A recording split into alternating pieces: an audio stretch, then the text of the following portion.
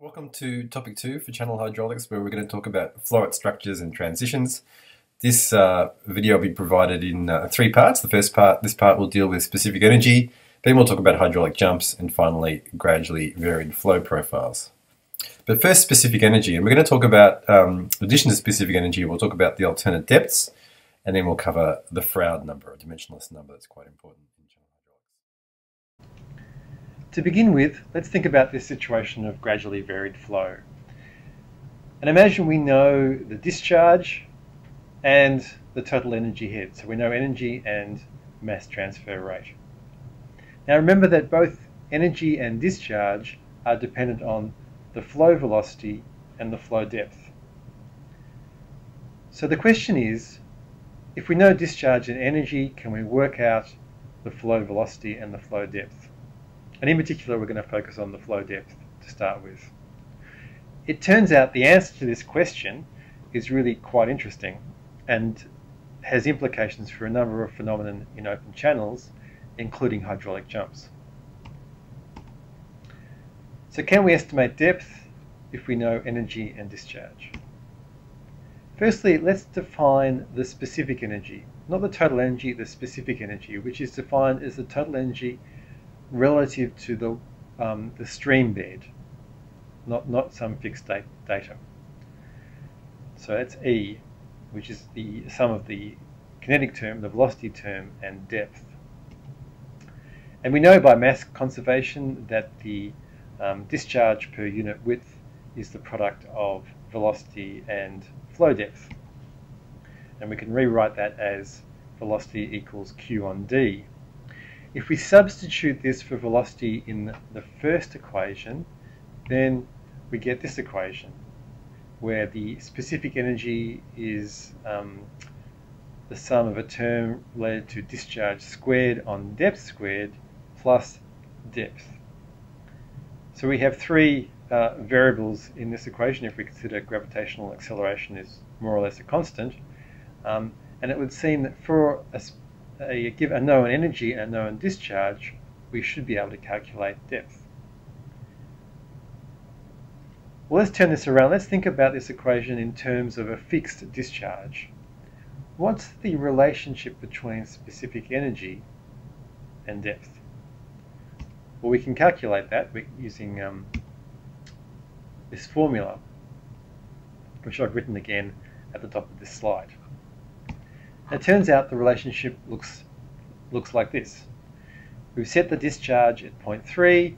We've used this equation to calculate specific energy for a range of depths. And what we find is this minima in the specific energy curve at a depth of around 0.2 meters. And above this depth, the specific energy increases and actually approaches a linear function. And that's because this second term, the depth term, is dominating this first term. At low depths, it also increases, this time with an inverse square function. And again, this is because this term dominates the specific energy. So let's imagine the specific energy of the flow is 1 meter. Then the depth of flow could be one of 2 depths, in fact, to satisfy the requirement of a discharge of 0.3 meters squared per second. Remember, we're working in a 2-dimensional framework here.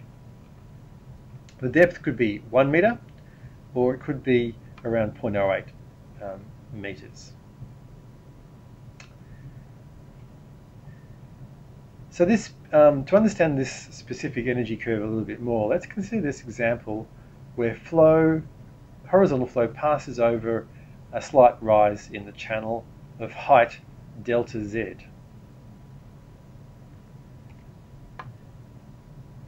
We know the specific, and we consider the specific energy and depth before the rise at cross-section 1 and on top of the rise at cross-section 2. So if we imagine a cross-section 1, it's E1, and the depth is 1 meter, it's D1. As we go over the rise, the specific energy has to decrease by delta Z. Remember, the total energy remains the same, assuming there's no losses. The specific energy is defined relative to the bed, so the specific energy has to decrease by delta Z. That's the distance between here and here, E2 minus E1. So we shift to the left by delta Z. And that means we move down the curve this way, and the new depth is something like 0.886 meters.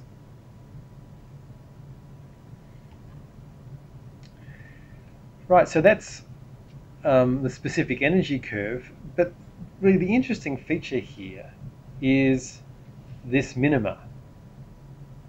What is this energy minima, and why do we have one? Okay, so let's now concentrate on the minima and think about what it means, firstly, mathematically. If we differentiate the specific energy curve, we get this term, 1 minus q squared on gd cubed, and for the minima, this equals 0, so d dt equals 0. And at the minima, that means the discharge squared equals gravitational acceleration times the critical depth at this minima cubed. Or the critical velocity at that energy minima equals the square root of gravitational acceleration times the critical depth. And it turns out that this square root on this side of the equation, the square root of gravitational acceleration times depth, is the wave speed, the travel speed, the propagation speed for a wave traveling on the surface. So what this equation means is that the flow velocity, u, equals the wave speed, the square root of gd. Now, this should be familiar. Flow velocity equals wave speed. That's the critical depth. So what we have here is critical flow conditions. So at that energy minima, we have critical flow. So again, critical flow at around 0.2 meters. And at higher flow depths, we have subcritical flow, and at lower flow depths, we have supercritical flow. Next, I want to introduce the non-dimensional number called the Froude number. Now, the Froude number is calculated as the ratio of the velocity u to the square root of gravity times depth. Now, this is the wave speed. So, in fact, this is the ratio of flow speed to wave speed. And at the critical flow condition, flow speed equals wave speed. So, the Froude number is 1. So, under this minima in the specific energy curve, at critical flow, Froude number equals 1. At supercritical flow, at lower depths, higher velocities, Froude number is greater than 1, and at subcritical flows, Froude number is less than 1. The Froude number is also equal to, or can also be conceptualized as the ratio of inertial forces to gravitational forces. And you can refer to your texts for more explanations of that interpretation of Froude number.